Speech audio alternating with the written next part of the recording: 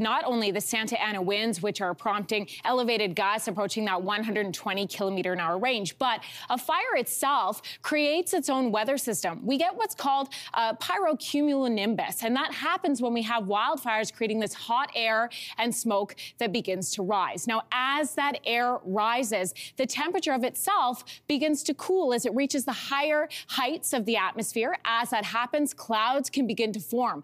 Now, these clouds can sometimes develop into thunderstorms. At this point, that's when we call it a pyrocumulonimbus. Now, some of those clouds will precipitate. Remember that the relative humidity of this lower atmosphere is so low because that air is so dry, like 8 to potentially 15% relative humidity. A lot of that moisture evaporates before it even hits the ground, but what it can do is prompt things like downbursts, which elevates the wind in itself. Plus, a storm like this can create lightning of its own, and that can spark brand new fires. Lindsay, it's a complicated situation. We're following it closely.